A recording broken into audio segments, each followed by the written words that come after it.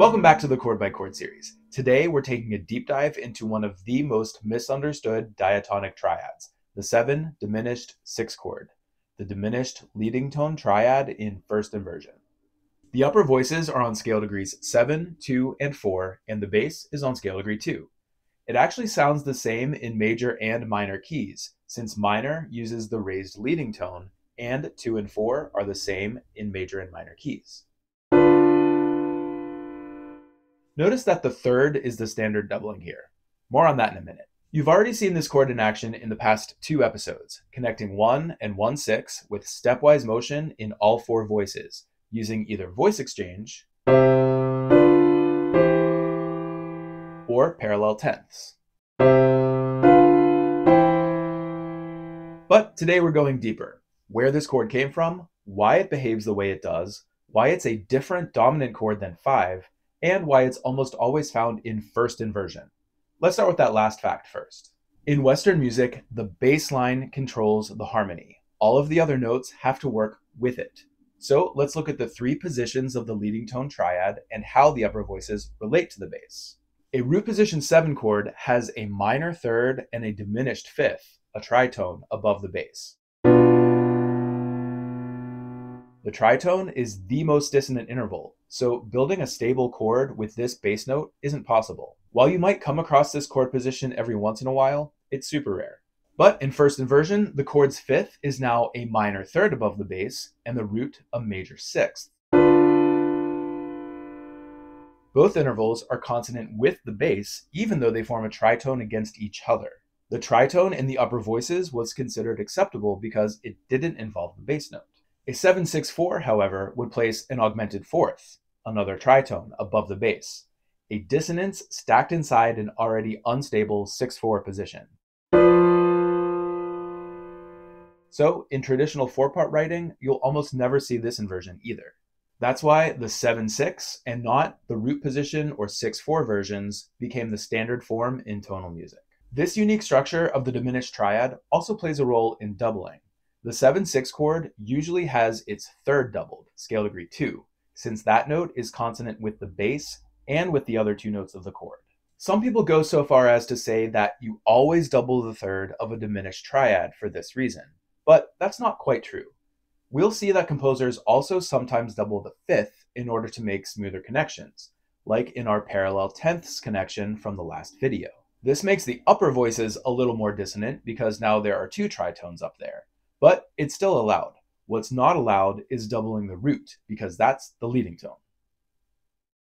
Now let's take a look at where this chord came from. It grew out of the standard way of ending a 2-voice phrase in Renaissance counterpoint, called the clausula vera, or true close.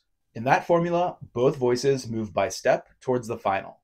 The lower voice descends 2-1, and the upper voice ascends 7-1. This is the ancestor of most of our standard cadences, perfect authentic cadences, imperfect authentic cadences, and even the deceptive cadence, which we'll learn about soon. Now imagine adding a third voice to the clausula vera, keeping the 2-1 line as the lowest voice. Scale degree 7 is a sixth above 2, so the only other consonance that works here is the note that's a third above 2, which is scale degree 4. And suddenly you have 7, 2, and 4, the notes of a 7/6 chord. When this resolves, 4 typically moves down to 3, forming a tonic triad, and every voice moves by step. This 3-voice cadence perfectly encapsulates what the 7/6 chord is all about: smooth, stepwise voice leading in all voices towards the tonic. But hopefully this all reminds you of another chord that you already know. In fact, we can take these 3 voices and add a new bass line and turn this into a 5/7-1 progression. The 7 triad contains scale degrees 7, 2, and 4, which are the 3 upper notes of a 5/7 chord. All that's missing is the root on scale degree 5. In fact, some theorists call the 7 chord a rootless 5/7. I get why, but I don't think that that's how composers of the common practice era thought of them. Both chords have dominant function and often connect 1 to 1/6, but their origins are different. The 7/6 chord came from adding another voice above the 2-1 clausula vera motion. The 5 chord came from adding a lower voice beneath the clausula vera. The only scale degree consonant below both 2 and 7 is 5, creating the 5 triad. But that's still just a triad, not a 7th chord. We still need a few more steps to get there. In 4 voices, composers added another upper voice, moving 5 to 3, doubling the root of the 5 chord, and then ending on a 1 chord with 3 roots and 1/3 instead of just the bare octave. Finally, they began filling in that 5 to 3 line with a passing tone on scale degree 4. That moment, with 5, 7, 2, and 4 all present, came to be understood as a new type of chord with 4 notes instead of 3, the 7th chord.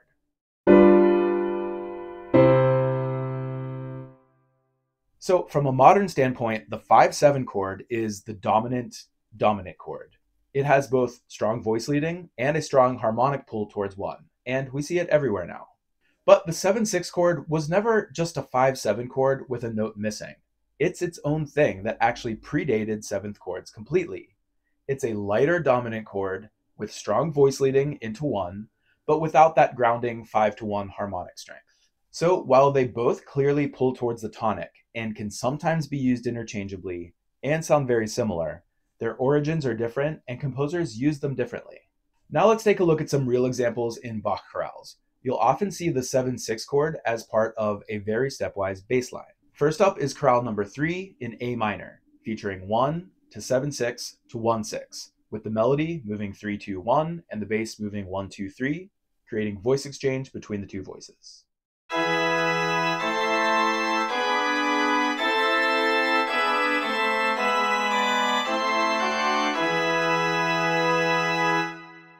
This could just as easily have been a passing 5/6-4 chord if the tenor had stayed on scale degree 5 the whole time, but Bach deliberately chose the 7/6 chord instead.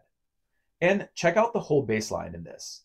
It's entirely stepwise except for those leaps between 5 and 1 at the beginning and the end of the phrase. Listen again and pay attention to how the 7/6 chord really smooths out the whole connection.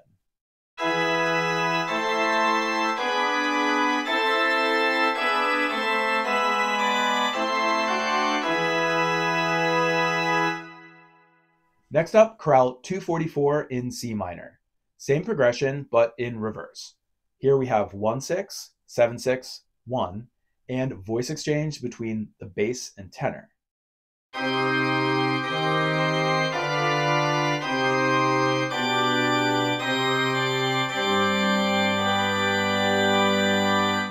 Again, the 7/6 chord could just as easily have been a passing 5/6-4 by keeping the alto on scale degree 5 through all 3 chords, but he chose that 7/6 chord instead, presumably for its darker qualities.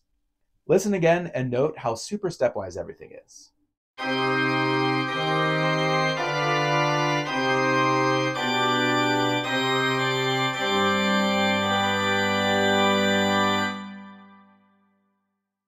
Now let's look at some examples with parallel tenths. In chorale 26 in F major, the soprano moves 3-4-5 with the basses 1-2-3.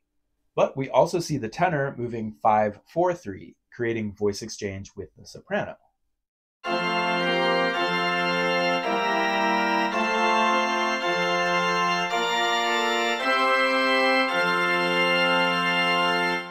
This is the usual way that we'll encounter the 5th of the 7/6 chord being doubled. In this case, it's the B flat, and then those two voices step in opposite directions. Listen again and note how the parallel tenths help drive the melody up towards the final cadence.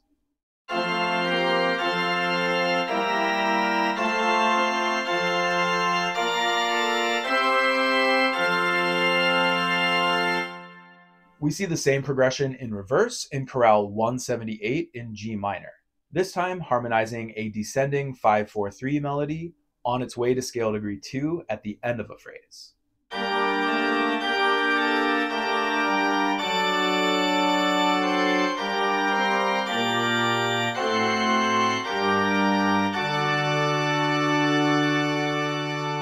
Again, the soprano and tenor end up doubling the 5th of the chord and then stepping in opposite directions.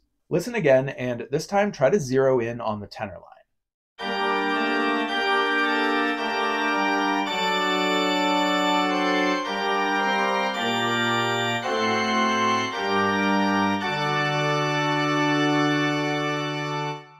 This right here is the biggest difference between the 7/6 chord and inversions of 5/7.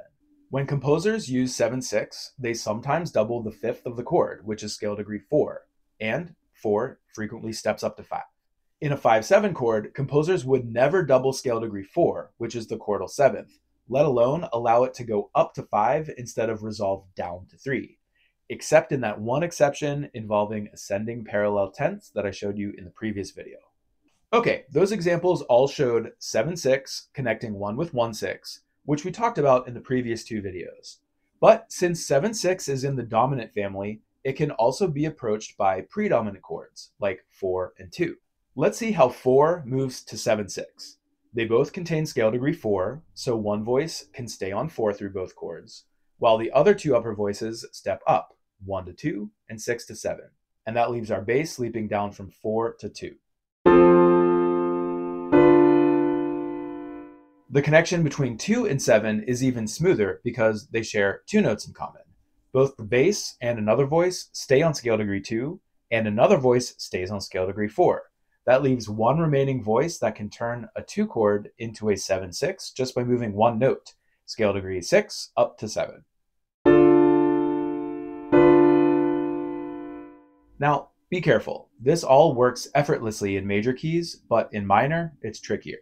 In minor keys, the 4 chord is minor and the 2 chord is diminished. They both contain lowered scale degree 6, or A flat in the key of C minor. Moving from A flat to B natural, lowered 6 to raised 7 is a melodic augmented second. And composers avoided this because it was a difficult interval to tune.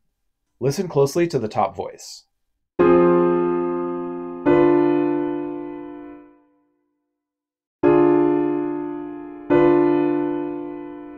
So when composers do this in minor keys, they also raise scale degree 6.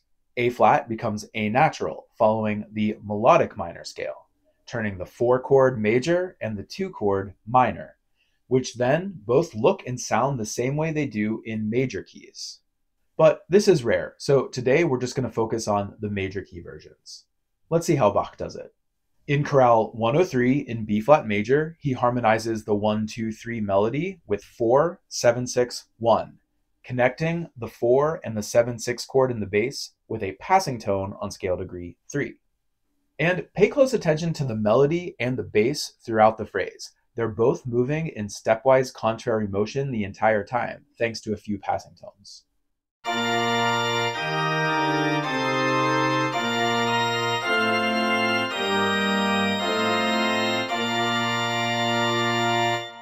This progression, 4-7-6-1, is a great way to harmonize a melody moving either 1-2-3 or 6-7-1 with contrary motion in the bass. Now let's see how he handles moving from 2 to 7/6. This is really slick. In the final phrase of chorale 363 in A major, he harmonizes a 1-2-3 melody with 3-2-1 in the bass, but the chords here are 1-6-2-1. But take a closer look at the 2 chord. The alto steps from 6 to 7, turning that 2 chord into a 7/6 chord at the last minute.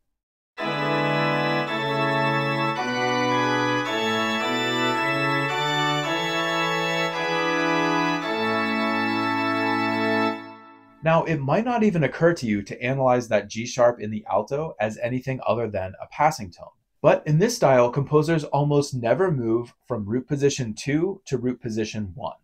So Bach moves from 1/6 to 2, which is typical, and then turns that 2 chord into a 7/6 by moving just one note. And then that 7/6 chord takes us to its usual destination, 1. Listen again and focus on how that one alto note changes the entire harmonic direction.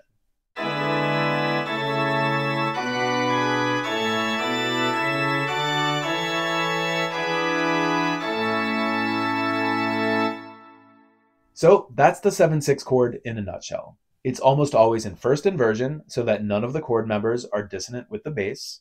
It always leads into 1 or 1/6 with stepwise motion. Composers usually approach it from 1, 1/6, 4, or 2.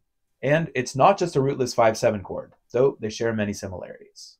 Not only are the origins of the 7/6 and 5/7 chords completely different, But the 7/6 chord can do two things that 5/7 chords don't: double scale degree 4 and allow scale degree 4 to step up to 5. Clearly, 7/6 follows its own voice leading logic, independent of the 5/7 chord. Thanks for watching. In the next episode, we'll close out the dominant family with its third inversion, the 5/4/2 chord, where the bass takes the chordal seventh. See you next time on Dr. Fromm's Music Lab.